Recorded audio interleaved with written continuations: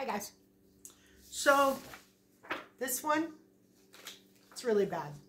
I mean, like, really bad. Okay. So this is the one that I looked up the ingredients on. This is McCormick's lemon pepper. I love lemon pepper.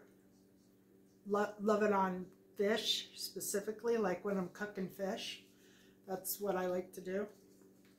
So here's the ingredients: salt, black pepper, citric acid, onion, sugar, garlic, calcium stearate, silicon dioxide, calcium silicate, celery seed, lemon oil, FDNC yellow number 5. Okay, that makes up lemon pepper. Now,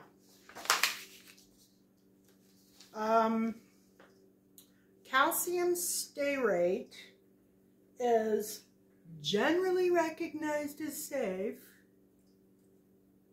but it causes gastrointestinal symptoms such as abdominal pain, diarrhea, nausea, and vomiting in large doses. What exactly is a large dose? Systemic effects such as ringing in the ears, dizziness, high blood pressure, blurred vision, redness and itching of the skin.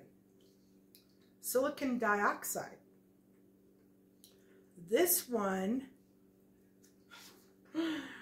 they've done no research on people, but in animals, they found no link to the food additive silicon dioxide with increased risk of cancer, organ damage, or death.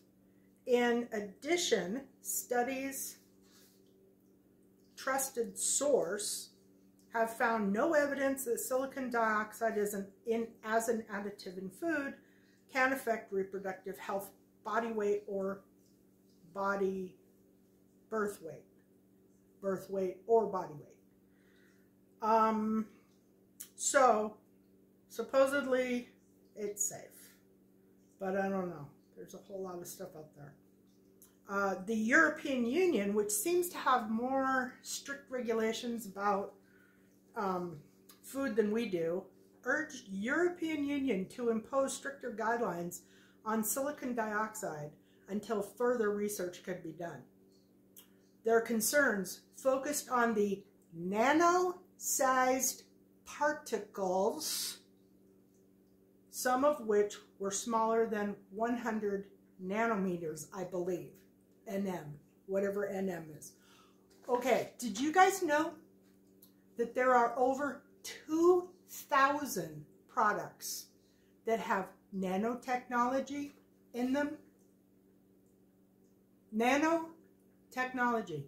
And that nanotechnology is capable of breaking the blood-brain barrier. How about calcium silicate? This is to make it free-flowing. You know, you gotta have free-flowing lemon pepper, don't ya? Yeah. Aluminum.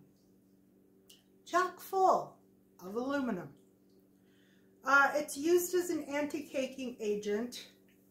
However, in healthy individuals, at 0.3% of orally ingested aluminum is absorbed into the GI tract.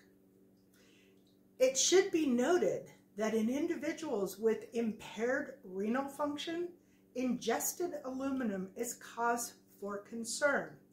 Improper excretion of aluminum can lead to deposits in the brain, bone, liver, heart, spleen, and muscles.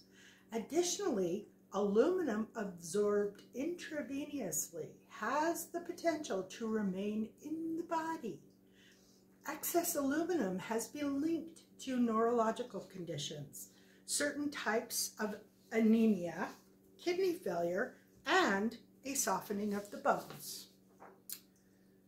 So, let's get to the real meat of it. Really good stuff. Okay, FD&C, yellow, number 5. In the 1920s, there was some controversy about whether or not tartrazine had negative effects on the health of children. Some people claim it caused hyperactivity. How many people have taken their kids to the doctor saying, I have this hyperactive kid, and they put them on some kind of medication for hyperactivity? Did they ever ask, are you feeding your child FD&C yellow number 5 regularly?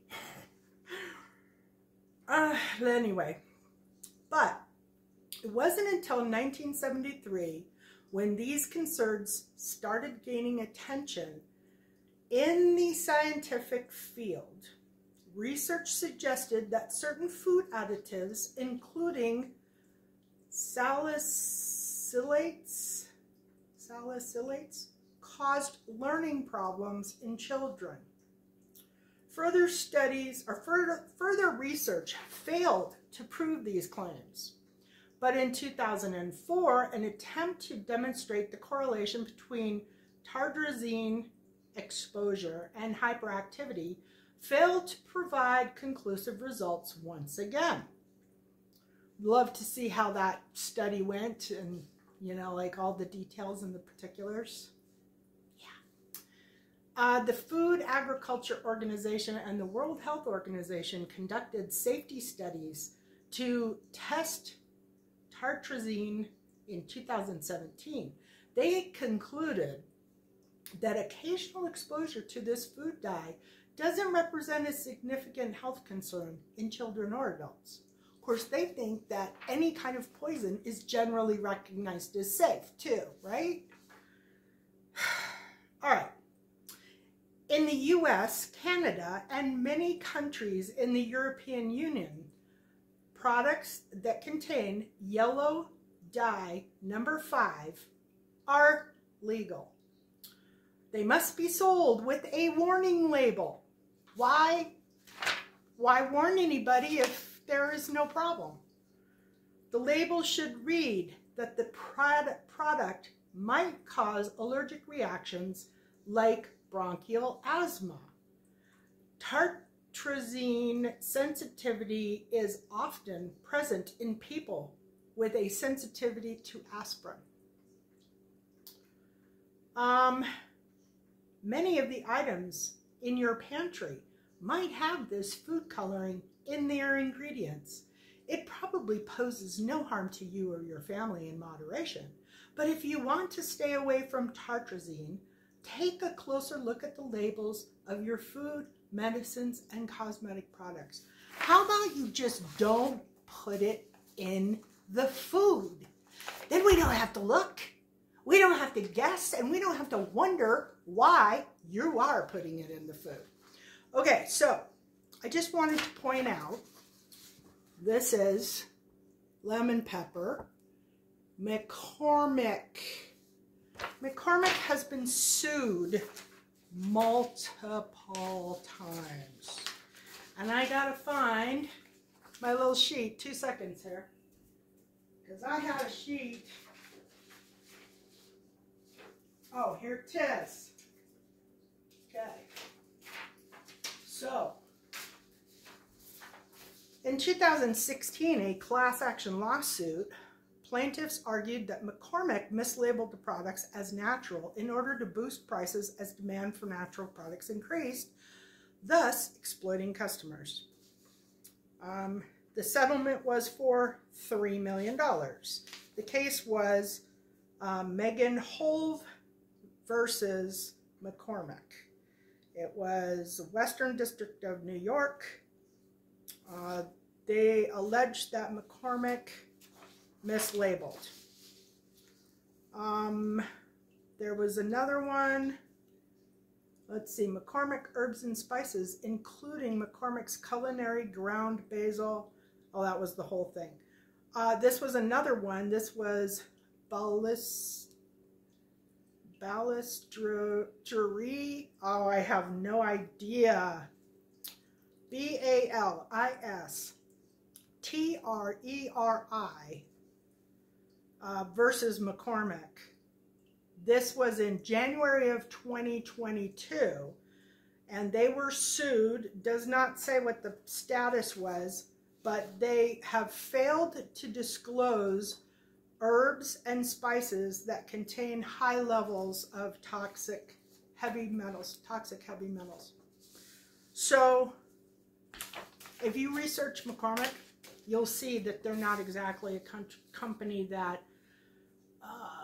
discloses things real well. I normally would tell you all of this and then I would send you to another video, but because it's a fairly short video, I just wanted to show you. So you buy organic lemons, okay? You dehydrate them.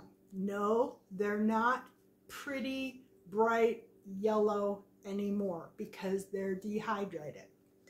They're kind of cool looking, actually. Anyway, you get organics, hopefully from the health food store or wherever you can. Not guaranteed they're organic, but a hell of a lot better than just buying the regular ones. You put them in a dehydrator and you dehydrate them.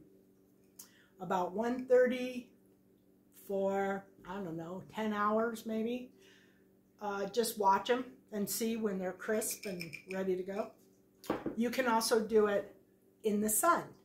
So if you live in a sunny place, you can get a screen, make a frame out of wood, put your items on there and dehydrate it in the sun.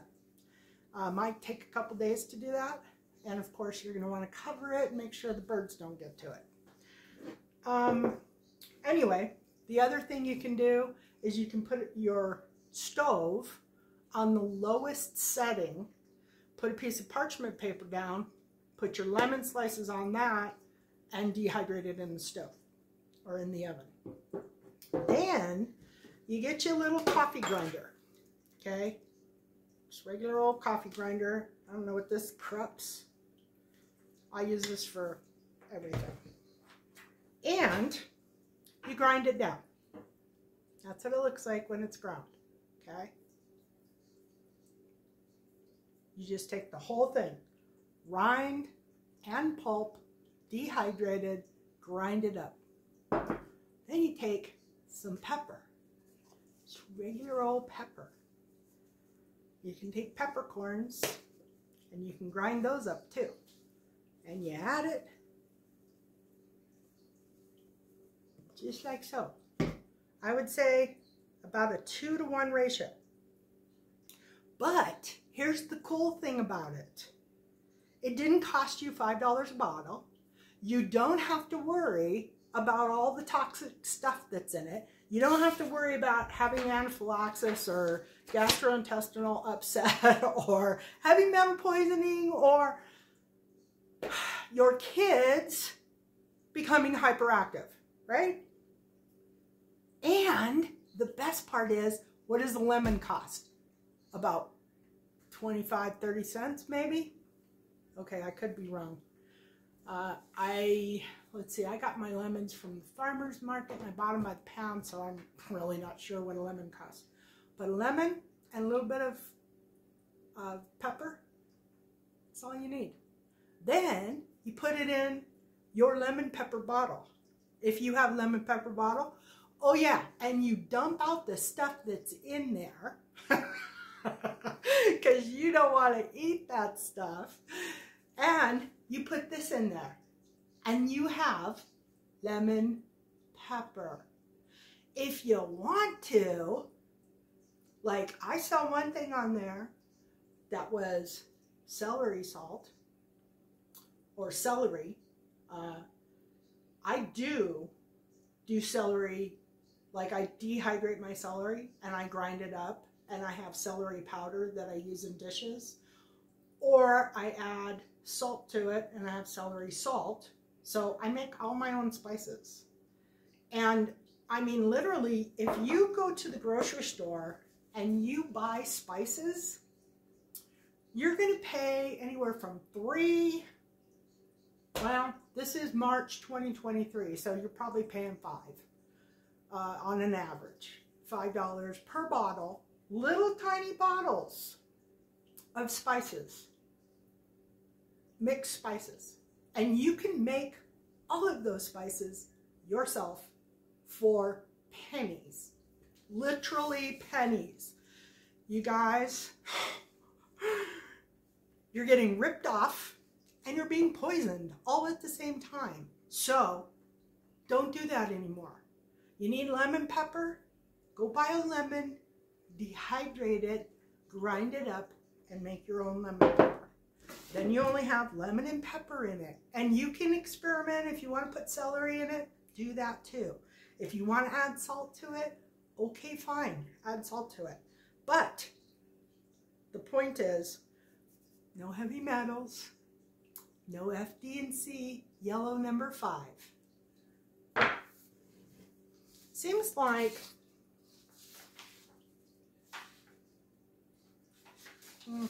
I was looking at something.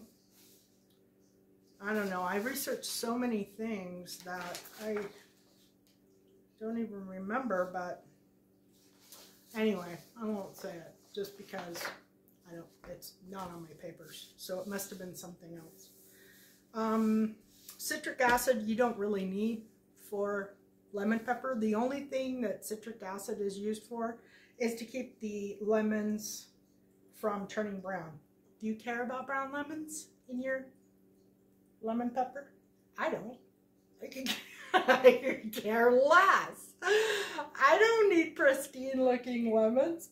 This looks perfectly good, and I'm going to use it tonight on my salmon. I hope you found this really useful. I hope you liked it, and I hope you stop buying these spices. Oh, the other thing I wanted to tell you too, in case I don't get around to doing it, if whatever spices you have, you know, like if you have mixed spices, like I've got like Jack Daniel's something or other bottle over there that at one time I obviously purchased it, or I kept the bottle because I thought it was a good bottle. You can take and look at the ingredients on that bottle and take all the good ingredients and remix your stuff and throw out the stuff that's in there. So don't throw it away. I mean, throw the product away, but keep the jar, and just go and look at the ingredients and make the stuff yourself. You know, start out with like a 1-to-1 ratio, like, you know, 1 of this, 1 of this, 1 of this. If you think a 1-to-1 ratio is a little bit too much, that's fine. Just make it something else. Or start out with like a 1/2 teaspoon of everything and see how you like it and adjust from there. But my chickens are being dorks. Chickens are so funny. Anyway, gotta go. Love and hugs. Click like, subscribe, share. Hit the notification bell if you want to be notified. And I will probably put a couple videos up at the end of this video for you to watch if you want to. Thanks for watching. And let me know down below if you start making your own stuff.